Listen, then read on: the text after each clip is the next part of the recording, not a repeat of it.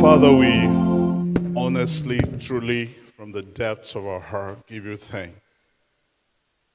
Give you thanks for your grace that brought us into fellowship with you. Your grace that keeps us in fellowship with you. Your mercy that redirects us when we go astray. Your word that is a lamp unto our feet and a light unto our path. Thank you for your word that comes to instruct, to rebuke, to correct, to train us for righteousness, that we may be equipped for every good work. This morning again, as we come before you in your word, Lord, be present to teach, be present to bring light and understanding to our simple hearts. Lord, may your word be spirit and life this morning. In Jesus' name we pray. I want to do a few quick things for the short time that I have. One is to truly appreciate this church. I've been part of Foursquare Gospel Church for a little while. And with every sense of humility, I thank God that you've set the pace. Praise the Lord. You've set the pace in many ways. I'm not just talking about the high tech. I only heard of, what is that, Quid drive, or what do you call it in this church this morning? I'm not just talking about that. But when I look at the lives being transformed, the little drama you watch, and the performance of the kids, the intentionality to bring the next generation into the glory of God, the simplicity of faith and worship. You've been excellent, and may God continue to make you excellent in Jesus' name. But not just excellent in the way you do things or the way you do church, but now more than ever, we need the sons of God to be manifest in our generation by the quality and integrity of life they live. And I'm praying that as we excel in many other things, we'll excel in being light and salt where the Lord has placed us in Jesus' name. The hope of our nation and generation does not lie with politicians. It lies with the sons of God rising up in the name of God and representing God wherever he has placed you. That the Lord will help us to continue to do in Jesus' name. I also want to really appreciate you as a church for the support you give Kputu mission that I serve with. Not only have you released your pastor over the years to be a critical part of our international council, giving direction, giving counsel, strategic direction. From this church are people who have intensively supported this work, supported missionaries. I don't want to mention names, but I know that when we think of the reason why Kputu is and does what he does, this church has a big role. Kputu is funded 80% globally from Nigeria. I'm talking of a mission that is now in 37 countries of the world on 5 continents, with over 720 missionaries from 24 different nations. The last nation we entered, Saudi Arabia and Australia, working with the Aborigines. And God has used you to sustain this work. Some of you pay children's fees for missionaries. Some of you provide a base for us to function when we have our meetings. And some of you give. May God bless and reward your honor. Amen. You know, the true measure of a local church is how rich in vision. And even though you are local, God is helping you to be global by the things you do. The Lord will bless you. Amen. And thank you for those who called to condole us. We lost a missionary in the last 2 weeks. And God has used some of you to comfort her. We haven't buried her, but thank you for the comfort. And I want to ask you to keep praying for us. In August, we have one of our very strategic meetings. We call it a Kputu Congress. That is where our leaders and partners throughout the world come together once in 4 years to review the vision, re-strategize, and elect leaders for the next term. Somebody needs to succeed me by August. Amen. So please pray for us. It's an expensive meeting to call, but God will provide for what we must have it, so it must hold. And it's holding in Lagos. It's holding at Orchid Hotel. Pastor Odega is the chief host.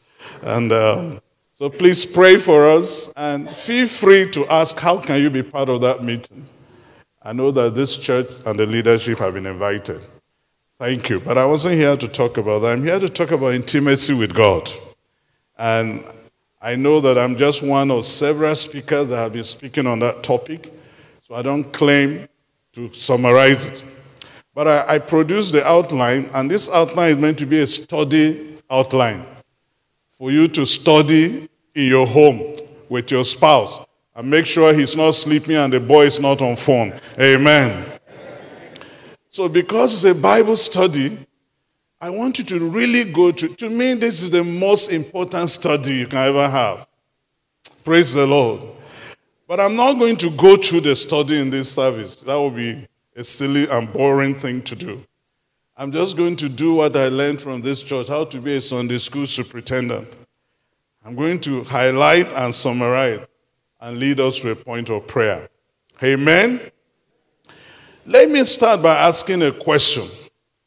What do you consider, which do you consider to be the most important verse in the Bible, or the most popular? What did we say? If only the slide can go away from me, I'm not the important thing. Can we have the slide move on, please? I don't like my face too much. Go on, keep going. Praise the Lord. John 3:16. Who wrote it? Who wrote it? Now, if it's that important, why do you think John was the only person that wrote it? Why didn't Matthew write it? Mark didn't write it. Luke didn't write it. Oh, he's Lukery. So why do you think it was John and not the other disciples who wrote it? Why do you think so? You know, John has a very interesting way. I'm not talking about John Obaro now. I'm talking about the John in the Bible. John has a very interesting way to introduce himself. The disciple that Jesus loved. And he never failed to attach that to his title. The disciple that Jesus loved. They were running to the grave. But the disciple that Jesus loved ran faster. As Jesus was talking to them, the one that used to lean on Jesus' church, the disciple that Jesus loved. And I used to ask myself, why does he have to bamboozle us with that title? But truly, John, it would appear, was the closest to Jesus' heart. Jesus had the thousands, the 120, the 12, the 3, but the 1. That was why John could be the only one qualified to write John 3:16. Because when you lean on the chest of God, the only heartbeat you hear is love, love, love, love. So whether it's 1 John, it's about beloved, let us love one another. Every book of John hinges around love. Praise the Lord. The reason because he was that close to God's heart. And it's important to know that when you are close to God's heart. Let's read Jeremiah 9:23 briefly of all the texts. Then I'll look at a few things in John 21. Then we'll summarize. Can we look at Jeremiah 9:23-24? This is what the Lord says. Let not the wise man boast in his wisdom, or the strong man boast in his strength, or the rich man boast in his riches. No, those are the 3 things that make people boast. Strength, wisdom, riches. Hallelujah. Nobody boasts outside those 3. Let him who boasts boast about this, that he understands and knows me. Hallelujah. If there's one thing God has allowed us to boast about, it is in our knowledge and intimacy with him. Not just knowing him, but understanding him. I recall this issue of intimacy. When we were in the university, I was very close to a young man, a medical student. Then one day he died. And because he was such an outstanding student, the whole university had a service of song for him. And the vice chancellor asked around, who knows this young man enough to talk about him? And everybody said, Sam. And when they called me, I realized I didn't know much about him. I was so embarrassed because on the outside it appeared I was the closest to him, apart from his girlfriend who could not summon the courage to talk about him. But in reality, I didn't know that. May that not be our experience of God. On the outside, people think you are close to God. But in reality, you don't know about him. That day I made up my mind that I will never be close to a man and not know about that person. So I will ask all the questions, and I will try as possible to even go to the village. Because you don't know a person, you know the roots. The other day, my wife and I attended a 10th wedding anniversary of a couple. And they did this couple game. They remove one pair of shoes. They give the wife. One they give the man. And then they back each other and they ask questions. Okay, who cracks the most joke? If it's you, lift up the... And I watched that game. And I found that at some point the couple will not show. But sometimes they contradicted themselves. So closeness and intimacy are not the same. The difference is knowledge and understanding. And the Lord says to us, if there's one thing you must pursue and boast about, is that you understand and knows God. There is a difference between knowing someone and understanding someone. You know, when I'm in public, as I'm preaching now, I'm not looking at my wife because if I'm looking at her, she may ask me to slow down. The way she looks at me, I know she's not approving something. Or sometimes she's saying, don't go there. So when I want to be free, I don't look at her eyes when I'm preaching. So, you know, when you understand somebody, body languages, gestures will give you knowledge. I don't know how it happened, but sometimes I'm praying. I don't know how God makes me to see his face. But as I look into his face, I don't need to talk about the issue and pray. I just see disapproval. He doesn't say a word. So one thing we need to boast about is that we understand, we know God. Hallelujah. John 21 is a very interesting passage. I'll just summarize it and then go into a few things and we'll pray. John 21 tells us the story of Jesus' resurrection. When Jesus rose from the grave, as close to the Jesus as the disciples were, do you know they didn't believe his story about dying and raising up? They didn't. I mean, why would they not? He talked about it every time. But you know, in their heart, and typical of men, you hear what you want to hear, isn't it? They were expecting a political Messiah. The disciples were not expecting a spiritual Messiah. They were expecting a president that will come and stop the Islamization agenda, stop the northernization of posts, and put Christians in positions. Make sure that they dethrone Dangote and put Odega. Right? That's the kind of president they were looking for. And then he died. End of game. Just as they were about to nominate another presidential Messiah, they say he rose again. What a confusion. In fact, the ones who were headed to Emmaus, the road that leads to nowhere, were so confused.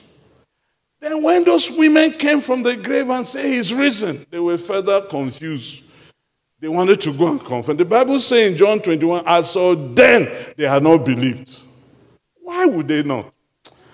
I see so much of that in our time. Many of us were looking for a socio-political Messiah. And Jesus, for him to be Jesus to us, must fulfill that role. When he doesn't, we are asking, are you the one to come? Or do we expect another? So when he doesn't meet our political goals, we talk about manipulation.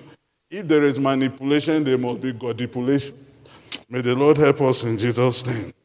So, but when Jesus appeared, John 21, they were busy fishing fish. Peter went back to his business. I'm not talking about your pastor. And when he went, he dragged everybody along. That is the danger of leadership. When you go off tangent, you can't tell how many people you are taking along. Peter went with them. And the rest went. And Jesus came, and the Bible puts it very well. He was by the sea roasting fish. I don't know where he got it. Then after they caught nothing. Now, this is not the time that Peter said we caught Ona. This is a different time now. He said, little children. Did you hear how he calls them? A man who will abandon God's purpose for his own is a child. Little children, do you have fish? They say, how can we get fish when we caught nothing? He said, go back. And they caught. And when they came back, he had prepared food for them. The Bible said they didn't know he was the Messiah. They didn't know. And then, after a while, John said, it is the Lord. And then Peter wanted to commit suicide. Because he removed his dress and wanted to jump into the sea. But Jesus called him back and asked him, do you love me more than this? Feed my lamb. Do you love me more than this? Feed my lamb. Follow me. As Peter was following, he turned and saw this disciple that Jesus loved sleeping on Jesus' chest. He said, Lord, you're asking me to follow you. What will this one do? And Jesus said, if it's my will that he stays here till I come, what is that to you? Now, the story ends by saying, when the disciple wanted to find an information from Jesus, they all met and told John, go and ask him. Now, the question is, what stopped them from the others from going? Why must it be John that will be the delegate to find out the secret from Jesus? It only shows us that intimacy with God gives some certain privileges above others. The privilege of knowing his heart and knowing his mind. Praise the Lord. Friends, God has always desired friendship with man. God had always desired an intimate relationship. He created us for it. When he created us, he put his spirit in us. It's like you bought a nice iPhone 7 Plus for your wife and you didn't put a SIM card inside. How will you communicate? So this body is just like the handset. God put his spirit, the SIM card. So by his spirit, we're able to connect with him. We were the only being he put his spirit in, so he can relate intimately with us. When sin broke that sin, he paid the supreme price in Christ to bring us back to himself. Hallelujah. And whereas every other world religion defines God in terms of slave master. That's how they define our relationship with God. Every other religion apart from the Christian faith does not place man in an intimate relationship with God. The Bible tells us by his spirit in us, we're able to call him Abba, Father. What does that mean? Daddy. You know, it's one thing to call, this is my father. It's another to say, this is my daddy. When children call you father, there's a gap. When they're able to call you daddy, something has given way, and there's a closeness. So God desires intimacy. So as we talk of intimacy with God, let's remember that he desires it. He initiates it. He wants it. We just respond. You know, it's one thing when a girl is chasing a guy. It's another when a guy is chasing a girl. I hope you know the difference. Most girls will rather respond to guys chasing them. But please don't be a gay chaser. Be a God chaser in Jesus' name. When you chase girls, you may fall and break your heart. When you chase God, you may find a good girl inside that will comfort your heart. The Lord will help you in Jesus' name. So God initiates it. We love him because he first loved us. But in this short few minutes I have, what is intimacy? I explain it, give examples of it, show a few elements, and then how do we establish it, and then how do we distinguish it? We close. What is intimacy? Intimacy is about closeness, friendship. It means to be close, to understand, to have a closeness to somebody. Affection, your emotions are involved. You are affectionate. There's not just a biology, but there's a chemistry. I hope you know the difference. As you are sitting in church this morning, even if you are sitting to one sister, all you have is a biological connection. When the chemistry comes in, you know there's a problem. So it's not just about being close to God, being in church. It's about a desire and a longing. Hallelujah. A cozy, private, personal relationship. How do you know couples that don't have intimacy? They show off in public. I'm very suspicious of couples who only hold hands and hug in public. Something makes me suspect it's a call for show. It's not happening in the secret. I'm suspicious of brethren who in church, Lord, I love you, with tears. It may happen, but are you doing that when it's you and God? Or you are just doing it for show? You know, intimacy is largely a private thing. Hallelujah. It may manifest in public, but it's a cozy, quiet, private thing. What are examples of intimacy that we can see in the Bible? There are many, but I'll mention two quickly, three.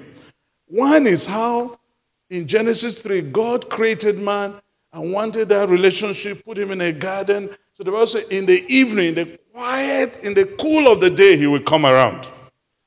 He will communicate. How is it going, Adam? I hope the elephant didn't give you trouble today. Did the lion behave? I hope the mango gave you the fruit you wanted. Did rain come on time? Until one day God showed up and didn't find them. You know, trouble has come. God loves to come around and discuss with you the issues for which he has called you to do. If he has called you to be an accountant in an office, he wants to come around and, how is it going? I hope the MD is not filing false vouchers. If he puts you in charge of a business, he comes to discuss it. He wants to know, how is it going? How is it going with your children? How is it going with your wife? How is it going? God loves to come on a one-on-one. And he did that with Adam. Amen? The Bible talks about Enoch. Enoch walked with God. What was the evidence? What was the evidence? He was no more. When you walk with God, you will extinguish. How do you know a man is intimate with God? You become less and less of you, and people see more and more of God. When Enoch walked with God, he became less and less of Enoch. He distinguished. He walked with God. We see Moses in Exodus 33 and Numbers 12. God said, if there be a prophet in the land, how do I talk to them? Visions and dreams. But for Moses, how do I talk to him? Face to face, as a man talks with his friend. That's an example. God wants to talk to you face to face. And the excitement of the Christian life for me is not what I do for God. It's the fact that I have access to this God. When Jesus died, the veil that covered the temple was broken, torn. And the Bible says he made a new and a living way, where only one high priest went once a year to see him. Even them trembling, they had to tie a rope around his waist. People have to hold it outside. Once in a while, they shake the rope. He moves. If he's alive, the moment he doesn't move 3 times, they drag a dead body out. But now, by the new and living way through the blood of Jesus, you can even come in with your feet dirty, and he cleanses you. May the Lord give us grace to go in more. We can come in boldly. If they threw the votes of the central bank to you to help yourself, and you came out poor, who will you blame? So if God opened all of himself to you, and you have a poverty of spirit, you are the one to blame. The Lord will help us in Jesus' name. We see another example. Jesus and God and the Father. In John 5:20, Jesus said the Father loves the Son and shows him everything he does. And then the Son is able to do it in like manner. Serving God, in a sense, is easy. You know how easy it is? What is God doing? How is he doing it? And when there's an intimacy, he will show you. Hallelujah. Over your life, over your business, over your service, over your ministry, Sunday school. What is God doing about Sunday school in VGC? He will show you. How does he want me to do it? He will show you. The Lord will help us in Jesus' name.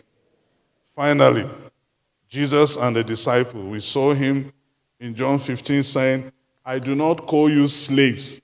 I call you as what? Friends. For a slave does not know what his master does. But whatever I receive of the Father, I give you. Where there's intimacy, there's openness.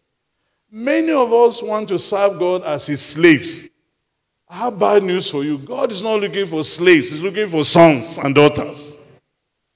In Hebrews 3, the Bible says Moses was faithful in God's house as a servant. Jesus was faithful as a son. Your father owns Orchid Hotel. Let me use a business that is safe. And you are working there. You are different from the other employees. Imagine for 5 months they don't pay salaries. You will be the last to leave. You are working for a family legacy. The others are working for a salary. When you work in God's house, you are working for a kingdom family legacy. You are not working for a salary.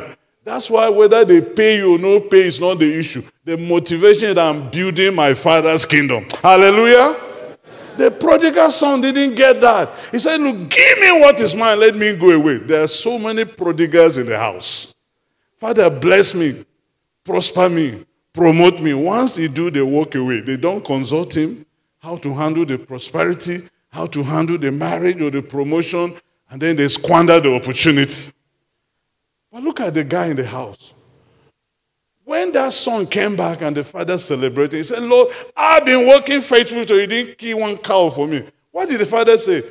My friend, while you were in my house serving me, doesn't everything I have belong to you? You are a joint heir. May the Lord give us grace of that. Amen. Quickly, as we round up, how does intimacy show up? Of course, obviously there's love.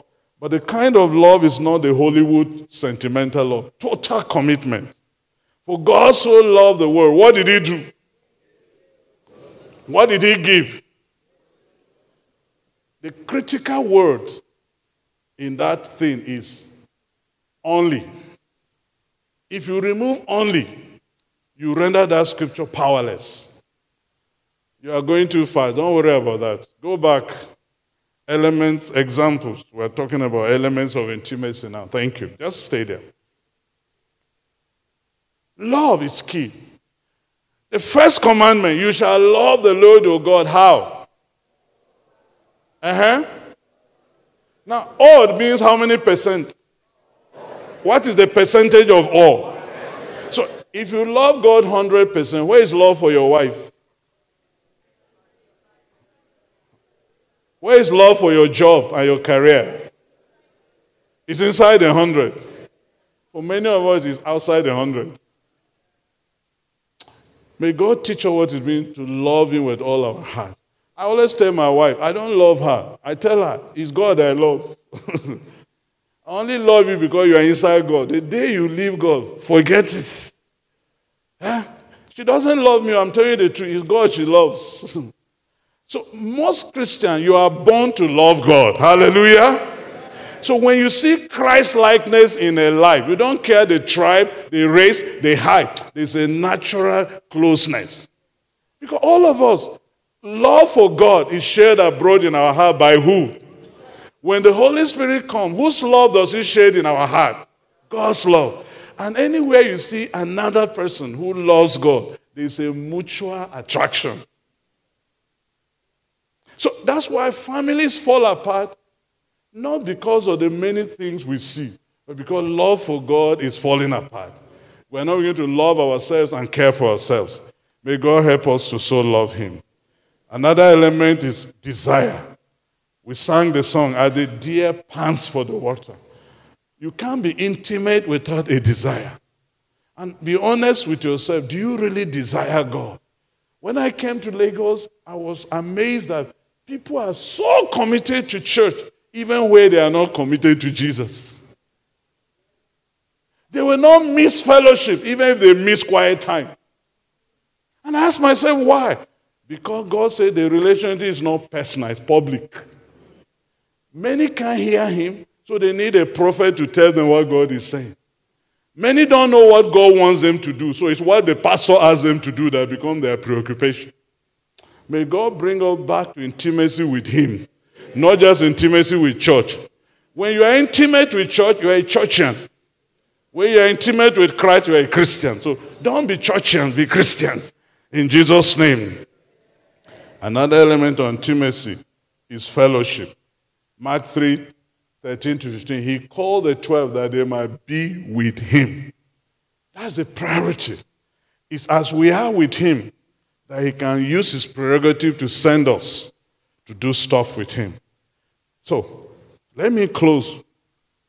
How do we establish intimacy? I will just use two things. One great thing that helps intimacy is encounter. Is what? You can't really be intimate with somebody you have not met. That's why I'm suspicious of online dating, online marriages, and even online worship. A brother said, I don't go to church again, I worship online. Then he had a problem and run to one pastor and said, go online and find help. I'm not saying it's not possible.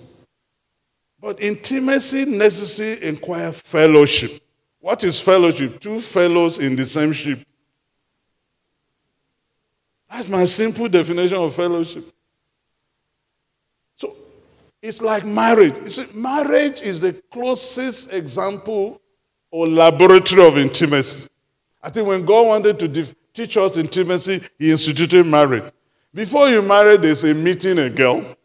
There's a desiring. There's a proposal, there's an acceptance, and then there's a marriage. Intimacy before marriage is sin, isn't it? The same thing with God.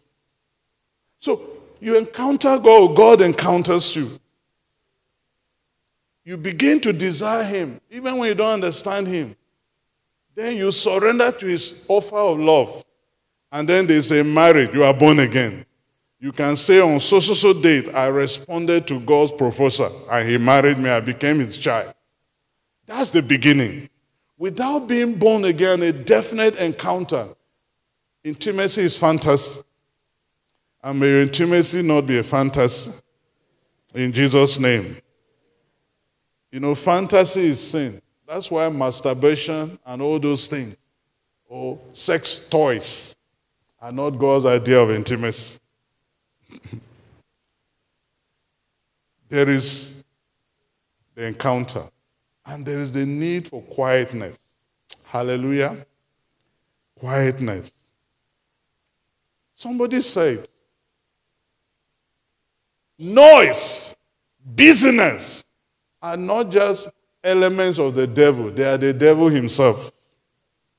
In our generation, there's too much noise. The church is noisy. Worship, noisy. Prayer, noisy. Preaching, noisy. So when do you have the quietness to think? That's why someone said, the difference between Muslims and Christians is that when Muslims go to a mosque, they put their shoes outside. When Christians go to church, they put their brains outside. So just, amen, hallelujah. To what? You are just like, it is written. It is written. What is written? You don't know. What are you saying amen to? May the Lord return us to a place of stillness, a place of meditation. So after church, you go home, you meditate. Hallelujah. What did I learn? And when we're young in Christ, the ASU gave us a very simple way to meditate. This scripture you are reading, or this sermon I'm preaching, what does it say about God, the Father, the Son, the Holy Spirit? You note. What does it say about man? You note. Is there an example to follow? A promise to claim? A sin to confess? Or how do I not live this week in the light of what I'm hearing? That's application now. And with that simple outline, you are able to come to practical living and not just theoretical Christianity, in Jesus' name. The most important thing in establishing intimacy with God is the Holy Spirit. And I want to say, even as the Bible says, in 1 Corinthians 2, if you read verse 10 to 16, who knows the mind of a person except the spirit of that person? And who knows the mind of God except who? So the Holy Spirit is God's greatest gift to enhance intimacy. You want to know what God wants? Ask the Spirit. You want to know how He wants you to do it? Ask the Holy Spirit. The Holy Spirit is not a denomination. He is God. The God we serve manifests Himself in Father, Son, Holy Spirit. Amen? At creation, the Father was in charge. At redemption, the Son was in charge. In this church age, the Holy Spirit is in charge. If you don't know the Holy Spirit, you can't walk with God. Now, I'm not talking about the exhibition of the Holy Spirit. I'm talking about the fullness of the Holy Spirit. Whether it's your business, your home, your children, whatever you want to do, ask the Holy Spirit. He knows the mind of God. That's why the Bible says we do not know how to pray as we ought to. But the Holy Spirit does what? Help us. Because the critical thing about prayer is not the style. It's not the length. It's not the loudness. If we ask anything in accordance with God's will, He hears. How do I know God's will? The Holy Spirit. May the Lord grant us a close walk with the Holy Spirit. So if you want me to summarize this morning, you want to be intimate with God, be intimate with the Holy Spirit. In closing, we can also extinguish intimacy. Sin is one big thing. 1 John chapter 1, verse 5 to 7 says, God is light. In Him there is no darkness at all. If you claim to be walking with God and you are in darkness, you are deceiving yourself. But that's just A part. The B part is, he who hates his brother is in darkness. So two things, obedience to God and love for the brethren enhances intimacy. You can't say you are so close to God and you are far away from me, who is God's child. You are lying. How do I measure how close I'm getting to God? How close I'm getting to difficult people around me? Is the measure of my breakthrough with God. When I have a breakthrough with heaven, I will have a breakthrough with man. In fact, when your ways pleases God, even your enemies will be at peace with you. So the best way to deal with enemy is not to call Holy Ghost fire. No, Holy Ghost fire doesn't burn enemy, burn your heart. The best way to deal with the enemy is to make sure on that matter you please God. Not like that child was saying, how do you deal with forgiveness? Just walk away. What did he say? I was listening. He said something. Or like Mona will say, forgive her and forget about her. No. The Lord will help us in Jesus' name. Brethren, the most important knowledge is the knowledge of God. And the most important relationship is friendship with God. The most important life pursuit is seeking after God. And the most important exercise is walking with God. Shall we pray? Let's rise up. Let's rise up. 2 prayer points as I know my time is up. 2 prayer points. One is, you can't grow in intimacy with God without a definite encounter. So you are here this morning. You are not sure if you truly have that encounter. The way to know, if any man be in Christ, he's a new creation. All things pass away. There's a transformation. Your motives are transformed. Your ambitions are transformed.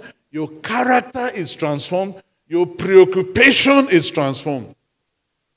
And if you are not sure you've had that encounter, not sure you're not born again, this is one opportunity to say, Lord, encounter me this morning. I want to walk with you. Your hands are not short to save. Your ears are not deaf to hear. My sin has separated me. But Jesus, you died on the cross. You shed your blood. Forgive me. Cleanse me. Come into my heart. Be my peace. Break down every wall. Justify me by faith that I may have peace with God. Not only that, I will have access to God and grace to stand and rejoice in hope. Come into my life, Lord Jesus. Just say that prayer quietly. And after church, wait behind to talk to someone that I prayed that prayer. Oh, you prayed that prayer years ago, but you backslidden. You know that you and God, you become distant. My sheep hear my voice and follow me, and I give them life. You no longer hear his voice. His voice is faint. So you've lost life. Life comes from following. You only follow as you hear. That has been blocked. One of the things that extinguishes intimacy is worldliness. Distraction of technology. Facebook, WhatsApp, phone. The idols that used to be in shrines have now become products in our hands. And sometimes before you open your Bible in the morning, you read your WhatsApp. Before you pray and talk to God, you are finished talking to friends on Facebook. Instead of facing the real book, you are facing the fake book. The real book is the Bible. Distractions. If you love the world, love for God cannot be. You can't be intimate with the world and be intimate with God. No way. God, deliver me from the love of this world. Deliver me from the love of money, the pride of riches, the pride of wealth, the pride of knowledge. Let me boast in this that I understand and know you. Deliver me from every other boast. I went to Harvard, great, but the spirit doesn't go to university, only the mind. Psalm 16:11, he has shown us the path of life. It is in his presence. That's where life is. In his presence, there's fullness of joy. At his right hand, there are pleasures. Lord, lead me to your presence where there's life and pleasure. One fallout of urbanization is loneliness and depression. But God has a place for you in his presence. I will see a place at your altar, humbly draw near to you. I will hide myself in your shadow and worship in spirit and truth. I will seek a place at your altar, humbly draw near to you. I will hide myself in your shadows, worship in spirit and truth. Even the sparrow has found a nest, a place to lay her young. So we are longing to find a place. So into your courts we come, into your courts we come. I will see a place at your altar, humbly draw near to you.